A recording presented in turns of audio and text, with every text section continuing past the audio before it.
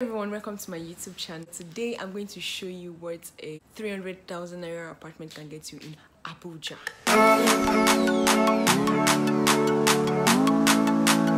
Hello guys, good morning. It's not morning, I'm so used to saying morning, I forgot it was evening. Good evening guys. Now I'm hoping that when I go to the house, the person is going to allow me to take videos. Most of these realtors, they don't let you film their houses, maybe for some reasons. Sometimes when you see most of us like with these videos of apartment hunting, is either maybe the person was lenient or we still these videos, like we kind of take like videos why they're not looking or something like this. So today I was like, I'm going to try my best to film like what an apartment looks like in Abuja and what you can get for so price. I'll really let's see, hopefully the person allows me to take videos. I would really love to show you guys. Wish me luck and come along with me.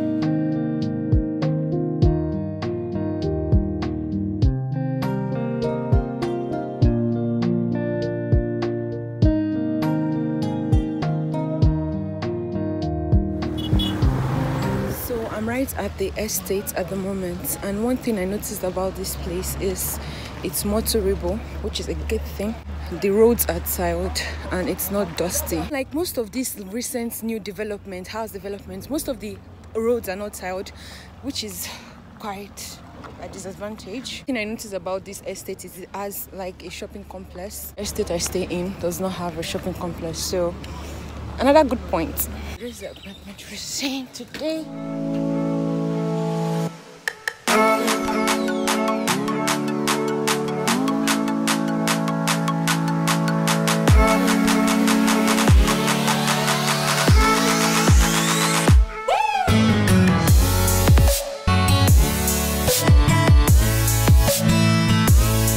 The apartment we're seeing is actually a 4-bedroom apartment, and the owner is subletting one.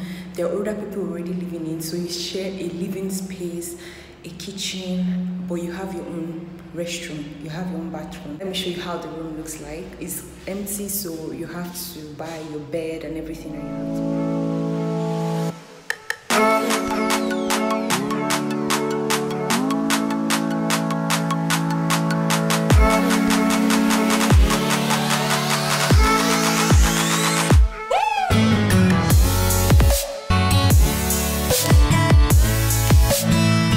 I have to get a cabinet. Okay, so everybody has their own cabinets in this house, and everybody has their own gas where they cook. You have to get your own fridge.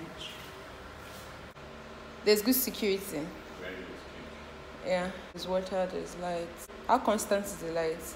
Very okay. What is very okay? What do you think as very okay? I can't say 100%. Yeah. We sign an agreement. Yeah, you get an agreement. When? When do you sign an agreement? Once you pay, you bring the receipt for the payment. Who do we pay to? I'll sign with the owner's account, the main entrance. Okay, the main entrance key and the room key. So the room has a lock. So then we don't meet. I'm not meeting in contact with the landlords. If you want to. But guys, I don't know how I feel about living with other people that I don't know from Genesis. The house has like 4 rooms, and they're let out to like 3 people already living in the house. I think 2 guys and 1 girl are already there, and then there's only 1 person remaining. I'm leaving the estate now. They're still developing these houses right there. Hey guys, it's quite dark now because I went out to do this house tour quite late, so it's already like 7 o'clock now, 7 p.m. I was glad that the realtor was kind enough for me to show the apartment. But this particular one is a shared apartment. You can also get a self-contained apartment for the same price. I don't know if that is safe. So agency fee is 10%, so you pay 10% of whatever you're paying as the rent. Also, it said the security service charges is about 15k. Service charges includes like maybe taking out the garbage for security and that. So the 15k is actually yearly. You pay that yearly. Hey guys, so you can see what a 300,000 naira apartment can get you in Abuja. Depending on what you want, you can also get that for a self-contained from 300k to 600k. But this is what I could show you today, what a 300,000 naira apartment can get you. I will do more house hunting later in the future. I'm giving you major tips that you need to consider before you move into an apartment. I use gg.com and nigerianproperties.com to check like the apartments in Abuja or wherever. You can also check apartment wherever you want in Nigeria, but that is those places I use. And then the numbers of the realtors are placed there, so I call the realtors and I ask if they are available and when they will be available, and then I go check the apartment. Gigi says you should not pay any realtor for any fee to view the apartments, but most of these realtors, they ask for payments. But this particular one today didn't ask for payments. I get the reason why I didn't ask for payments, because he actually lives in that estate. But even if you're going to give them something or you're going to give them some money, just let it be reasonable, because some of them ask for ridiculous prices, maybe for transportation and whatnot. You have to also check if there are holes in the apartments, like, because it can lead to predators coming into the house. You want to prevent rats from coming to your house, cockroaches and all that. So you have to check if the even in the restroom, you have to check if the toilet is working properly. So sometimes you get houses that this toilet plumbing stuff is spoiled and it's leaking, so you have to check for that to avoid that. Another thing you have to check before moving into an apartment is proximity to town, and if it's close to the places you'll be frequently visiting while you're in Abuja. Like for instance, your place of work, you have to check the distance between the place you're living and your place of work. Another thing you have to check for is service charges. Like I said, always ask for service charges, so that it's not when you get into the apartment that you not get to know that there is something like service charges, because there's security.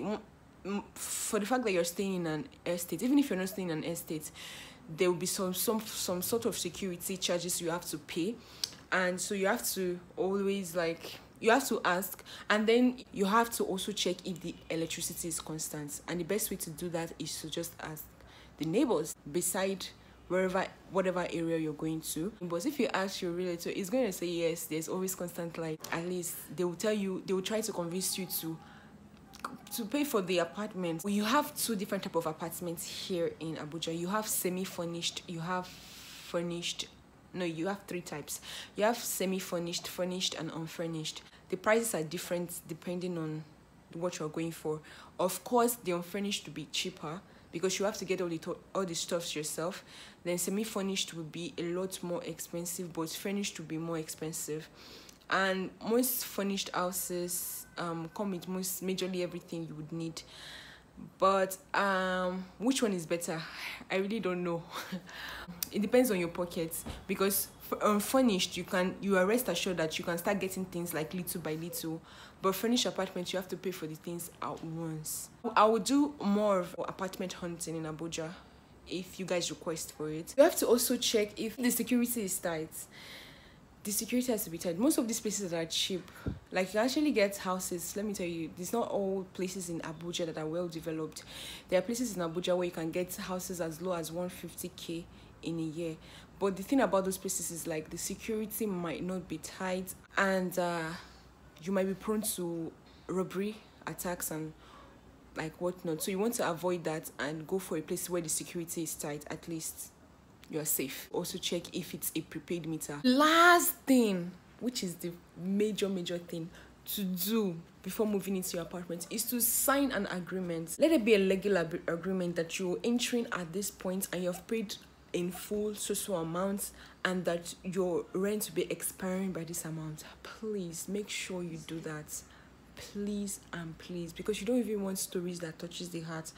You don't want a situation where you cannot defend yourself, there is no proof, nothing.